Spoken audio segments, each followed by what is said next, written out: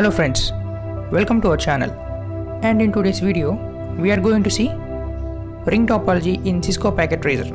Open the new file and select switches, which is 2950-24. You can see on the screen. Go to switches and on the bottom side you can find 2950-24. If you find this was difficult, so please pause the video and check the location where I am selecting the switch, because the switch is down the menu. After this one, select 4 laptops as shown in the video. We have already done 2 Cisco Packet Tracer problems before. If you want to check it out, I will give the link in the description and also in the iCards. So friends, we have set laptops. Now we have to give the connections. Go to connect and select the destination. You can find numerous cables are here. So choose the cable as crossover, and you can also connect from any terminal to any terminal in the switches.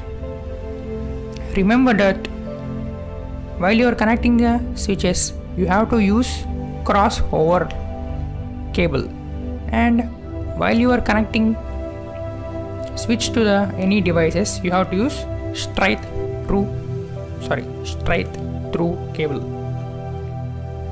and you have to choose the next cable if one slot is filled.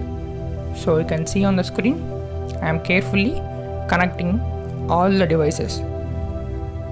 The main aim of this ring topology is to connect the devices in the formation of a ring. And now I am finished connecting all the switches. Now I am connecting switches to the respected laptops.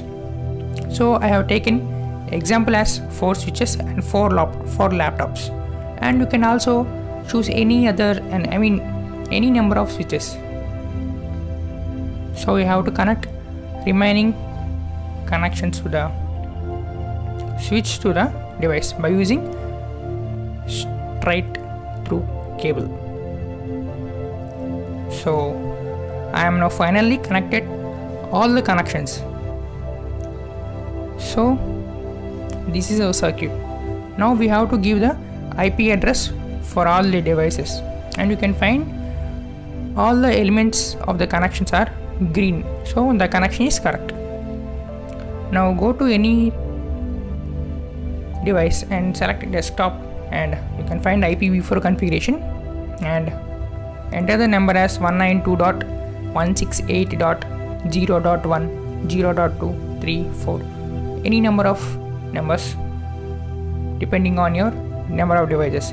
And for subnet mask, the constant number is 255.255.255.0. As this number is constant, I am now copying, and now I am saving the changes. Do the same for all the 4 devices, but you have to change the IP address for one device to another device.